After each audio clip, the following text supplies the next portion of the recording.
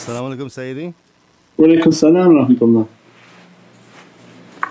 Sayyidi, if negative thoughts are from shaitan being too close, but we are in the month of Ramadan where he is locked away, what does it mean if we are still extremely negative?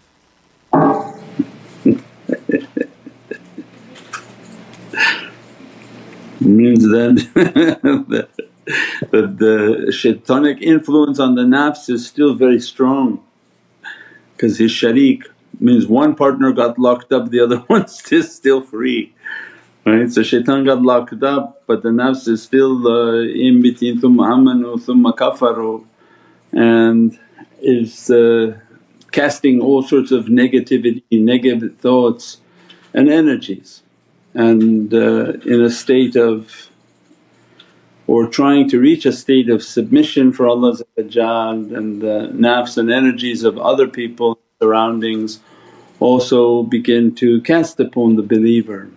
They're influenced by the energies of all their surroundings. So lots of negativities are trying to come towards the mind of the believer, not so much the heart but the mind of the believer, to cast into their thought and into their brain. So the protection is through the zikrs, the washing, keeping wudu, keeping the practices and the salawat on Sayyidina Muhammad, and understanding that the waswas and a'udhu billah, and trying to push it from the heart, push it from the mind, and to keep the focus of the tafakkur. That's why the practice of the tafakkur is so difficult, is to discipline yourself to keep that consciousness, to keep the conscious state that I'm with today, and it's not easy. And the shaitan keeps making us to lose the thought and drift into different thoughts, but once you practice that and become disciplined in that, then at all times you try to regain that. When too much whispering comes, then you begin to make your istighfar, make your salawats, that the energies around are trying to put into us a negative understanding, the foods of other people, everything has an energy. So how that energy is affecting us inshaAllah is then the understanding, and we become more and more sensitive to our own understanding and our own surroundings. So try to keep as pure an environment as possible, so that not to have those difficulties. Put your ta'weezes, keep yourself in wudu, keep yourself with the meditation and tafakkur. As-salamu alaykum wa rahmatullahi wa barakatuh. This is Shaykh Nurjan. Thank you for watching the video that you're watching. InshaAllah, if you're happy with the content and happy with these programs, please support the button below, the programs that we have for our orphanage repairs, our water well, Give the Gift of Life, our mobile food vans. We have now 5 vans: Vancouver, Chicago, Los Angeles, Pakistan. There's many programs that reach thousands of people and rescue foods and give those supplies to people in need. Your support is greatly appreciated. Also, be so kind as to leave loving comments, and please share the stream. Every bit counts. As-salamu alaykum wa rahmatullahi wa barakatuh.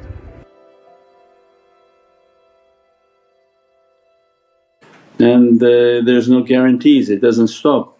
So it's always a matter of shaitan is always trying to attack, and the believer's always fighting and struggling back. So if somebody asks, well when does this fight stop?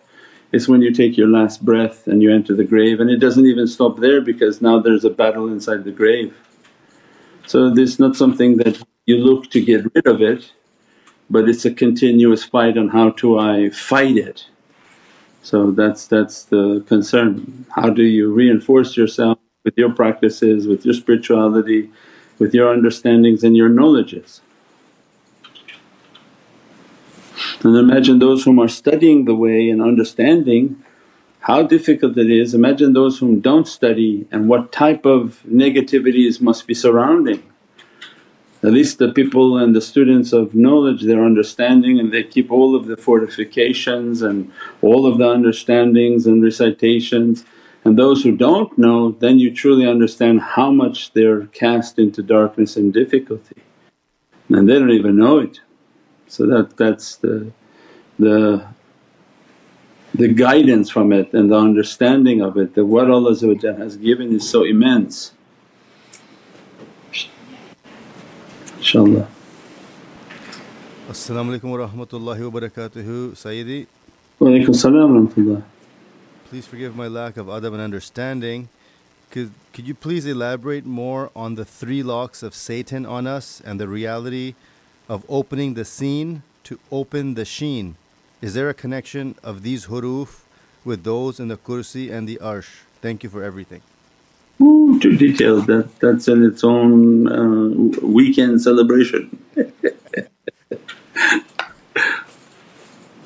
That's too much of a detailed question, and that requires a whole time period just given to that.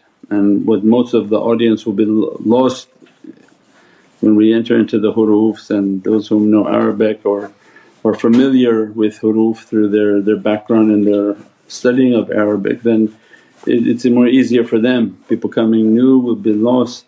But the main understanding that Allah has put upon the believers, a lock upon their ears, their eyes, and a veil over their heart,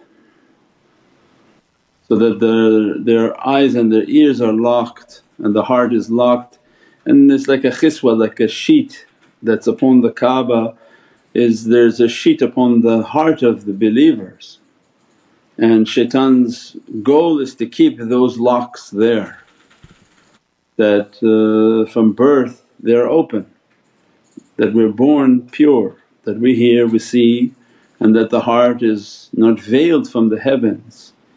And it's the mothers and the parents that change the direction of the child, the circumstances of dunya, and whatever environment dunya is putting upon people.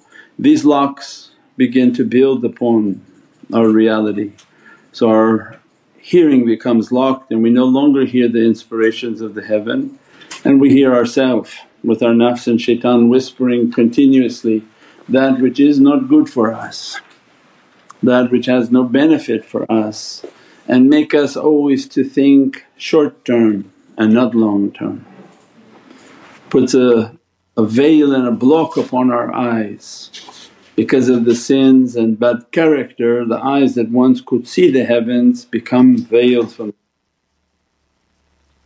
And shaitan makes sure these locks are continuously upon the servant, and as a result there's a khiswa and a blanket over the heart of the believer.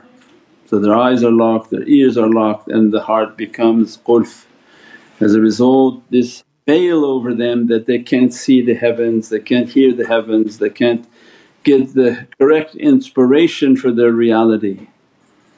And one of the greatest sicknesses the shaitan puts upon people to keep these locks in place, he doesn't want them unlocked. He doesn't want the servant to hear their consciousness, he doesn't want the servant to see the reality and the reflection within their heart, and definitely doesn't want the veil to be lifted so they can see, oh my God, this shaitan is in my house, what is this? So the shaitan plays with people, and that they have only short term memory, short term, now my enjoyment, no long term thought. So when you deal and talk with people and you try to give them guidance, it's always a reminder that you have to think in the long run, that every step you do you have to play your hand 10 steps ahead. And that's what shaitan plays with people, they don't think like that. He wants them to play short path, that only think one step ahead. Take this move because it's fun, do this because it's enjoyable, do this because you feel like it. And what Allah wants for us, like a chess game, before you make the move keep your hand on that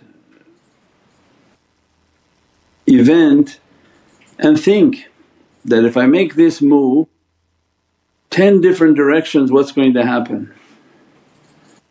And that's what separates one who believes and is moving towards perfection and the one whom their belief is very weak or none at all. And they do things, say, I'm sorry, but that sorry doesn't mean anything. What do you do when you already made the move? means that shaitan already got you on that and you're in difficulty. So before what you wear, what you buy, what you do, what you eat, any move you're about to take you have to think in your heart that what will be the effect. So when you give guidance to people, say, why you look like this? Oh, because it's fashionable. I said, but do you ever think somebody take a photo and show that it's inappropriate what you're wearing? And then later on people who will be important in your life will say, why you look like this? We live in a world closer to Judgment Day. So imagine like 50 years ago and now move 50 years forward. 50 years ago you had to tell people, be conscious of what you do for a day may come where God will judge you. And they had to use their faith and say, yeah, you may be God, yeah, may judge me, I don't know, do you think really He would know what I'm doing? And basically the people of faith would win and say, no, He knows, and the people with no faith would say, no, He doesn't know. Fast forward now to the life we live now, actually everybody has a camera. And whatever you do, somebody took a picture of it. Whatever you say, somebody has recorded it. Everything is being documented by someone, somewhere, known and unknown to you. But that's like the kingdom of Allah. Allah saying, why are you so frightened? You knew I was watching everything, recording everything through your own eyes. So now you don't even need that much faith to believe that. You know that everybody's taking a picture and someday it's going to own up on your page and on your social media, and how you're going to explain that to your family, to your children, to your future, to your job. So now they begin to even have proofs of this way of faith and the way of accountability. If they don't believe in Allah, at least your whole future will be based on what you have done, what you have said, what's been documented from what you've done in your actions. So we've come closer to Judgment Day for us to understand it's not about even faith anymore. You can say there's technical proof, somebody's got a photo of you doing that, somebody has recorded you saying that. So you have to be 10 steps ahead. Don't let somebody engage you in something and you write it and all of a sudden they have now what you've written. Don't type and text anything that you wouldn't want somebody to snapshot and put out to be public. But nobody thinks like that, nobody thinks 10 steps ahead, and that's because shaitan plays with them, think only one step. They do it, then, oh my God, I don't know what I just did, I don't know how I'm going to protect myself, what I'm going to do. Or they're so heedless that they don't even think about it, and that's the danger. Means the people of tafakkur and contemplation is they have a high level of consciousness, and as a result of their high level of consciousness there's continuous inspiration within them. Be cautious. Before you write that, be cautious. Before you say that, be cautious. Before you photograph that, be cautious. So that you're always understanding shaitan is attacking and you're going to counter move and move, so that strategically every move is a protected move to the best of our abilities, inshaAllah. Without that, then you see how people are completely putting themselves into difficulties and satanic traps and hardships and every type of difficulty. We pray that Allah grant us more and more of a correct character in which to contemplate every move and contemplate what will be the effect of saying this and doing this and acting like this, inshaAllah, so that to have good character, inshaAllah.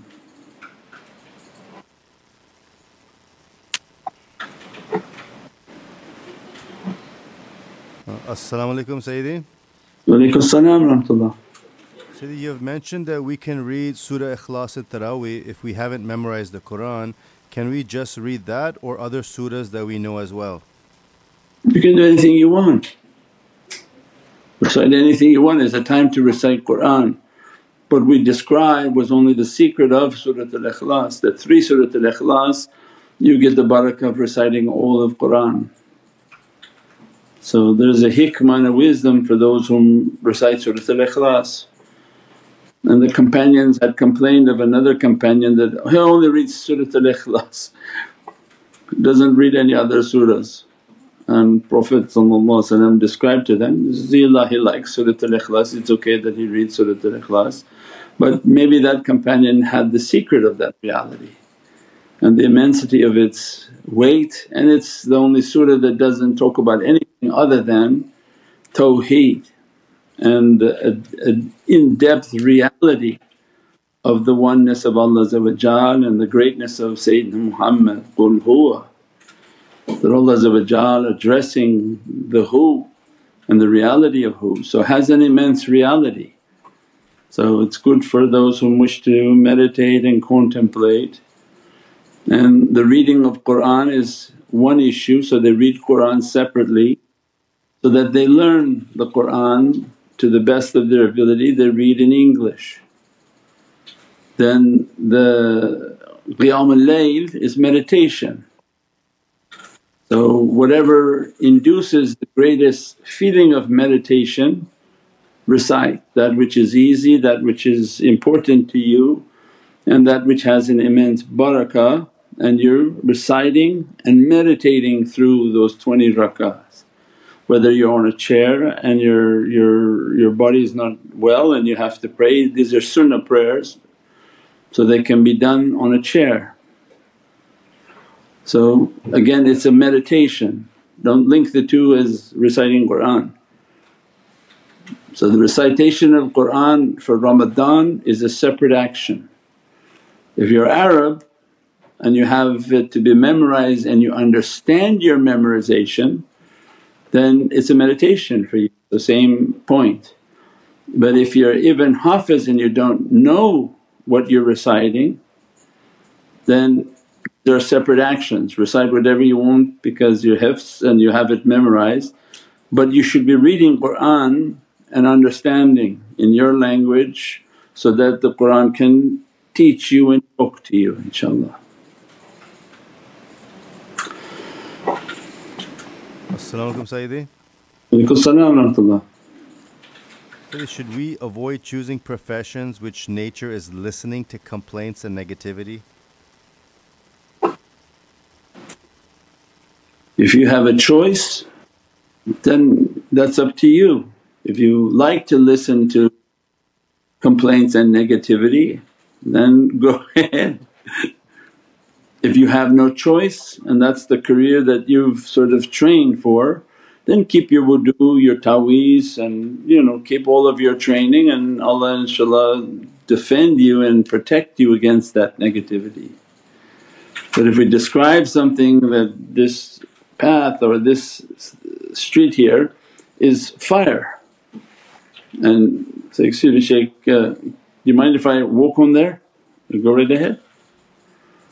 If your feet don't burn, go for it. But if it is hot to you and you find it to be difficult and heavy, don't do it. So you have to have a certain training and a certain understanding.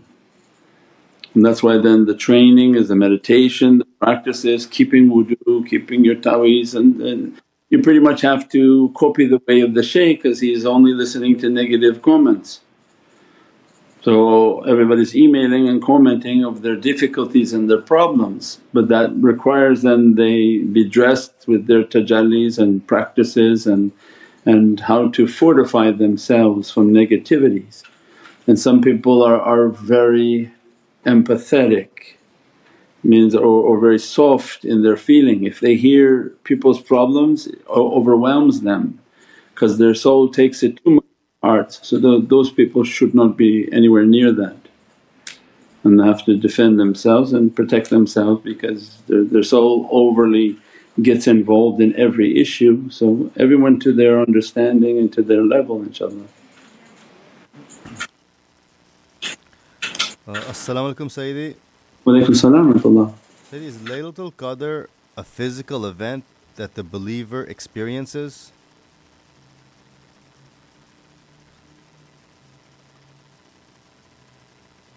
Versus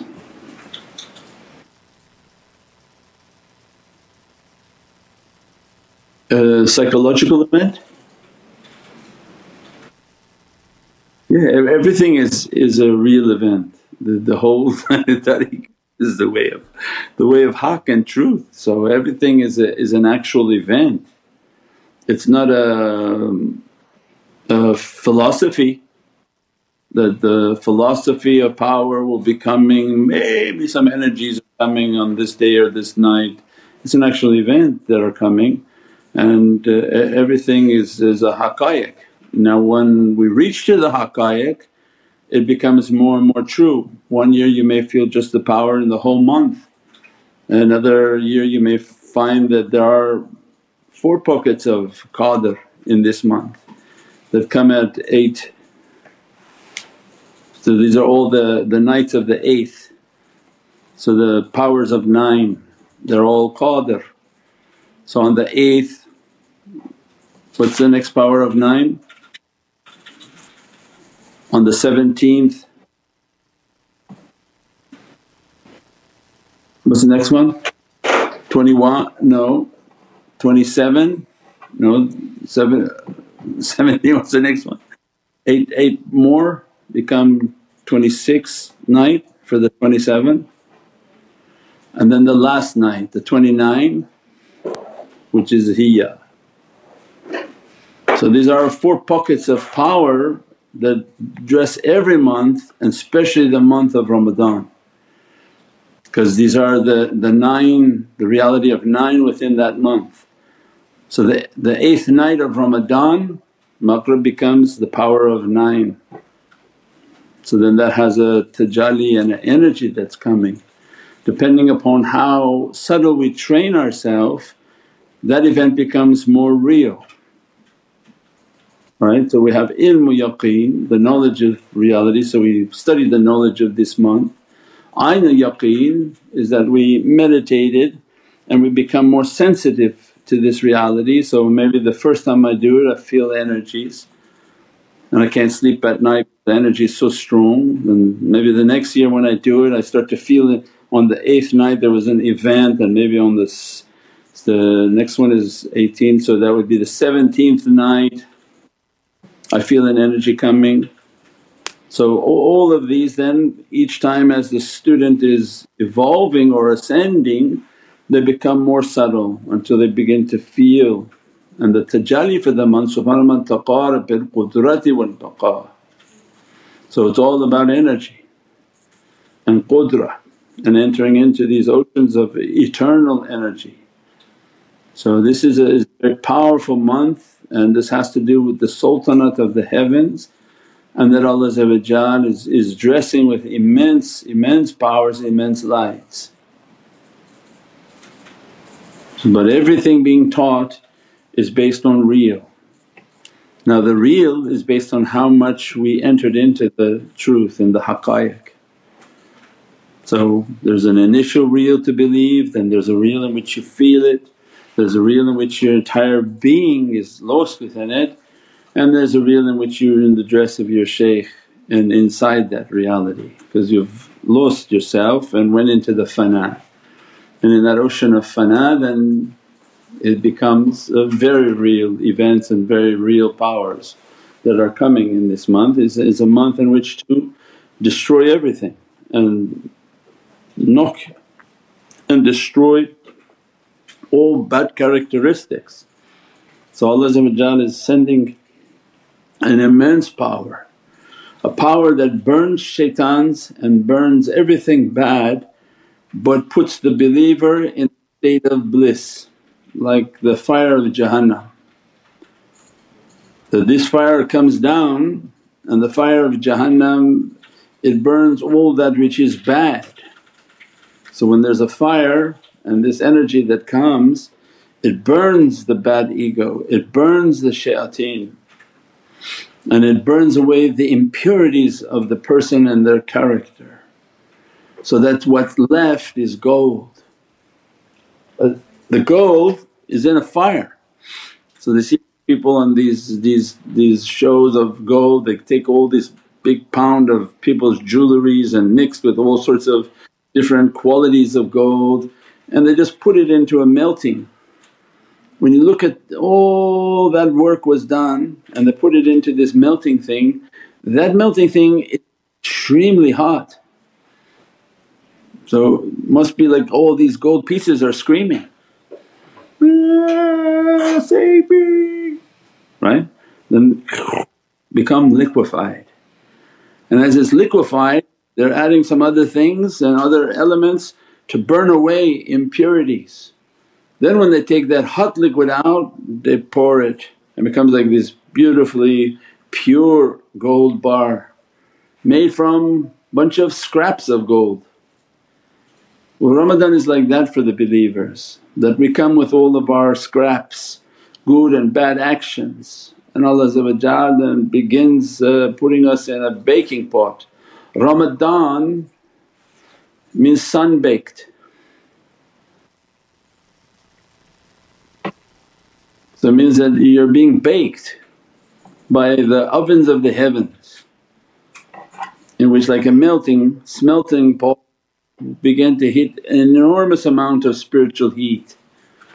If you can tap into that heat, then Ramadan becomes very powerful for you. You can't sleep, you got a lot of energy sort of flowing through you, and you understand how the sustenance and sustaining oneself with energy becomes more and more powerful as we're getting into the power nights. So this is the goal of it, as we become more and more subtle and more spiritual, more and more in tafakkur and training, then we begin to understand. And we said before that there's a Ramadan in which you understand all of your senses are in fasting. So when you begin to fast 1 year, good with your ears and try your best not to hear bad talk and bad gossips, bad sounds, then the spiritual hearing begins to open. There's a power that comes and begins to dress the spiritual hearing, and you can hear the thoughts of other people, you can hear the realities of the heavens, and then your spiritual seeing. Ramadan comes and begins to burn away all the things you see with your eyes and the not so good things that you see with the eyes, that put a veil upon their eyes. That's what shaitan was trying to do, right? He wanted to veil your ears, so he keeps making all bad comments, whisperings, make you hear bad things, and you can't have anything hearing from your ear. So the believers fight to purify their ears. And then they want to open their hearts, but shaitan makes TikTok so that their eyes are just completely bombarded with negativity and inappropriate. Why? So that he can fill the heart with badness and bad character and bad energies. So then the believer's great struggle and fight is then to clean their heart, keep their heart to be appropriate, pass quickly through anything that's not appropriate. And as a result then you're cleaning your eyes and fighting in the struggle to purify the eyes, to unlock the power of your eyes. If your ears are opening, you're beginning to hear. If your spiritual eyes are opening, you begin to see through your spirituality and the reflection through the heart. And as a result Allah begin to slowly lift the veil, the khiswa that's blocking us. Like these creatures, they put a bag on the head of the creature so that it doesn't know where it is and start kicking everyone. Allah want then to begin to lift the veil of reality so that the servant understands the depth in which their spiritual reality is achieving, the heights in which the spiritual reality is achieving. So these are important in the progression of our spiritual practices and spiritual reality, inshaAllah. And Ramadan is a great opportunity for those to be burned, the badness to be burned, so that Allah can open the realities for the servant, inshaAllah.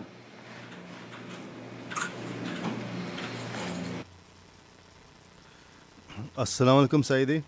Walaykum salam wa rahmatullah. Is the covenant made between us and Allah all the same, or there are specific things for each soul is tasked with? No, so it would have to be very unique, it can't be the same. Allah didn't ask everybody to give $5. So it means everyone to their gift and what they've given. that what you would do and how you would serve, and that when you came across your reality and your shaykhs that you would follow, you would accept, and all that you would serve to the amount that Allah gave as your destiny, what your skill, what your ability, what your rizq, what everything that was given to you, Allah called that to be of service. My Allah can't call me to come and recite if I'm not a reciter. If I don't have that voice, how would that be my calling? So it means with what you have, you promised Allah that you would give and that you would put it on the table to be of service to the nation of Sayyidina Muhammad. And that's what the shaykh's guidance is to burn your nafs, burn your shaitan so that your soul sits on the chair. At that time you'll know who you are, you'll know what abilities you have, and that how you promised Allah those would be of service to Sayyidina Muhammad. And that's why that when you go with the shaykh you're loyal to the shaykh so that you can fulfill your covenant. If you don't reach to your ahad and to your reality and reach to how you're supposed to be with the shaykh to do these things that you're supposed to be doing that you promised Allah. The nafs doesn't like that, so the nafs then begin to switch around the person, go here, then you go there, and then before you know it the person who bounced around so much they achieve nothing, no one knows them and they were of no service other than the service to their nafs and to their ego. And then to be of service means this is what we promised Allah that we would come, we would accept, and we would then begin to serve with our abilities that Allah has given to us. And that's the responsibility of the shaykhs then to put the servant towards the ahad and the covenant. Many people then call and start emailing the shaykh, what's my service, what's my service? It doesn't work like that. That's like saying, what's my code? Your service is that you're supposed to be meditating, and then they don't even have the book and they want to know how they're going to reach their ahad and their covenant. Well, how are you going to reach anything if you're not going to meditate and contemplate? First make the connection to find out who you are. And that with that connection, that's why we described over all these years that without the connection shaitan and nafs is sitting on the chair, this discussion then becomes completely irrelevant. When shaitan and nafs are sitting on your chair, do you think you have any way of achieving your covenant with Allah? Now people who come and then begin to fight the shaykh and begin to backbite the shaykh and begin to do every type of craziness, do you think that you're achieving your covenant with Allah? That this is what He wanted from you, this is what Prophet wanted from you? No. So as long as that's relevant and the ego and the nafs are sitting on the chair, then that discussion is irrelevant. That's why the first step is then they meditate, contemplate. You don't want to get the book, go to the website, study how to do the meditation, how to connect your heart, really feel the connection. Once they start to progress upon that connection, then what happens? Their three states of matter will burn. They'll come as very solid and so much connection is coming that they feel burning and everything around them is agitating and they want to run. And they run to where? Do you think there's a garden that you can run to when you ran out of the garden of the shaykh, or did you just run into Jahannam?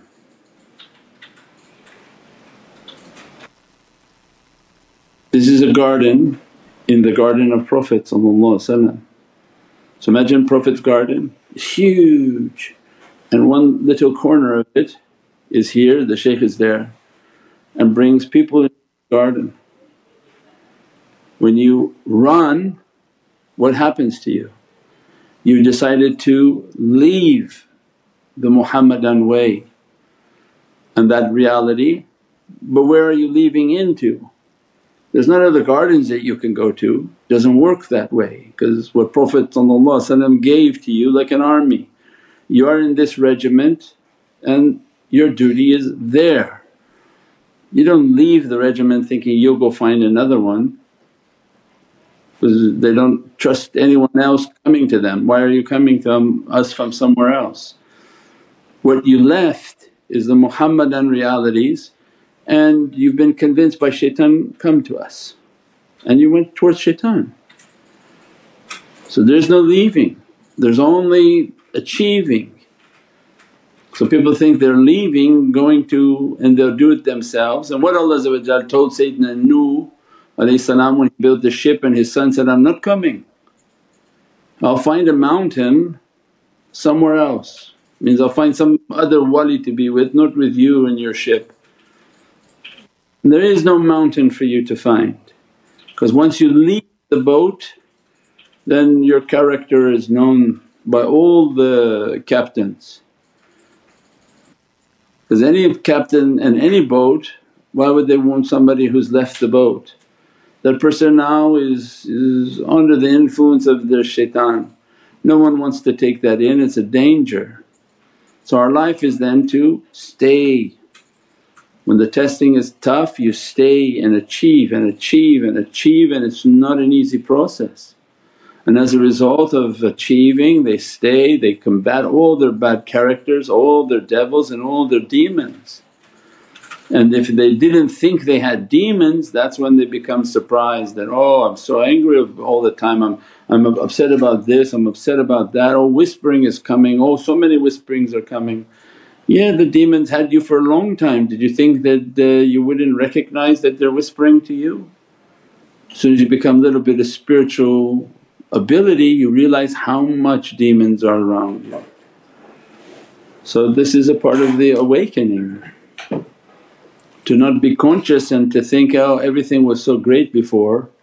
Then watch the matrix, because they live in illusion, they think life is so beautiful. But when Allah wants you to wake up, what happens? All of a sudden this life becomes a very dirty matrix, and Allah wants to show you how dirty it is. That these things are very demonic, these energies are very demonic and they're all around. Just you were heedless to them. Once you become conscious of them you see that the energies are very bad everywhere. Now where are you going to run at that time? Does it make any logic to you for you're going to run? Where are you going to run to? After they're opening and teaching you everything's demonic, you're running to the hands of demons? And you find what? Allah describe what? That they find no safety except in Allah. So you can't run from Allah to find safety in Allah. Why are you running? You have to sit and fight your demons with your practices, with all that is being taught to the person, inshaAllah. As-salamu alaykum Sayyidi. Wa alaykum salam wa rahmatullah. How can we turn back if we keep turning and running? How do you turn back? You regain where you left off, you go back, renew your bayat, recite it for yourself, make your istighfar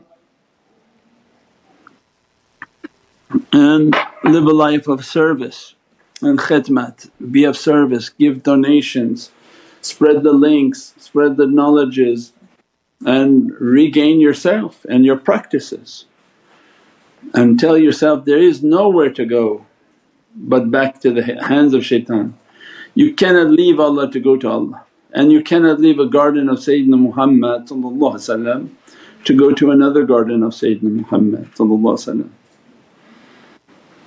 It doesn't work that way, because the one who would accept you is think you're a traitor.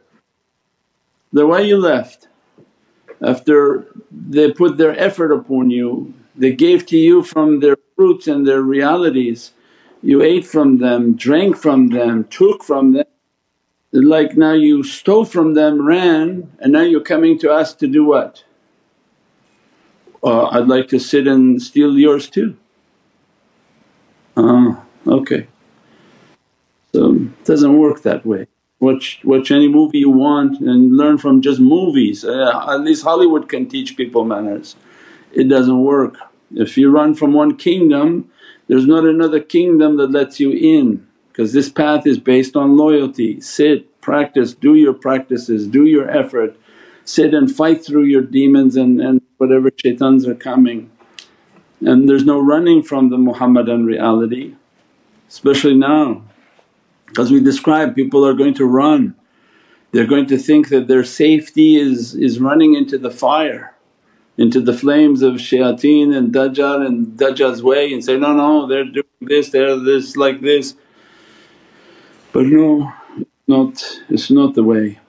They have to have istiqam fi tariqat, that hold firm and be firm onto your tariqah, so that Allah can shower you from His waters and His fountains of life and eternity. And that's the way of Sayyidina Muhammad. There were people who would up and make masjids and say, why you don't come and pray in our masjid? And Allah said, don't ever step into their masjid. Means you can't leave the way of Prophet and now go into something else and say, well I'll just do this, because everything was based on loyalty. Everything was based on you struggling and fighting your bad character, inshaAllah.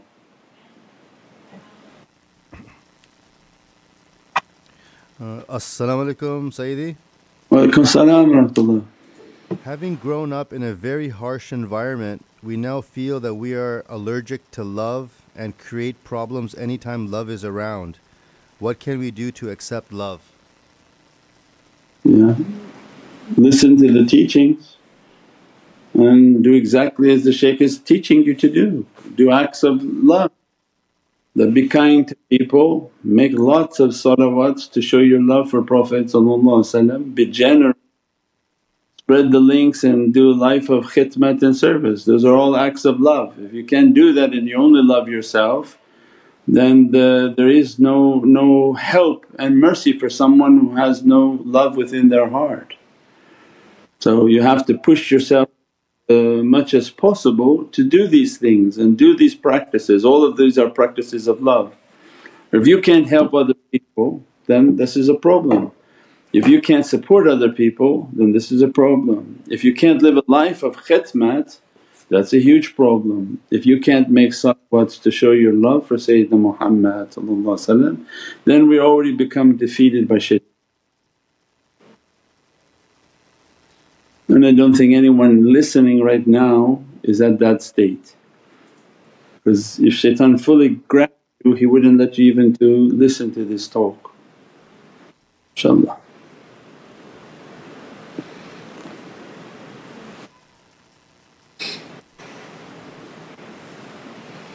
InshaAllah. Subhana rabbika rabbil izzati amma yasifoon wa salaamun al mursaleen walhamdulillahi rabbil alameen.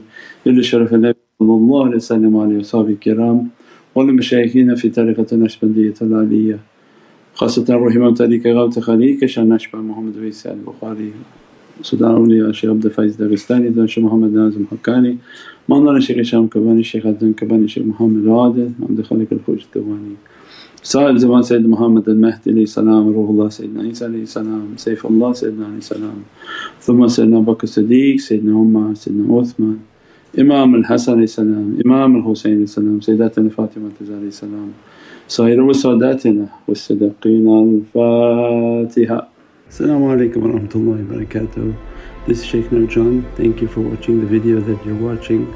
Inshallah, if you're happy with the content and happy with these programs, please support the button below, the programs that we have for our orphanage repairs, our water well, Give the Gift of Life, our mobile food vans. We have now 5 vans: Vancouver, Chicago, Los Angeles, Pakistan. There's many programs that reach thousands of people and rescue foods and give those supplies to people in need. Your support is greatly appreciated. Also, be so kind as to leave loving comments and please share the stream. Every bit counts. As-salamu alaykum wa rahmatullahi wa barakatuh.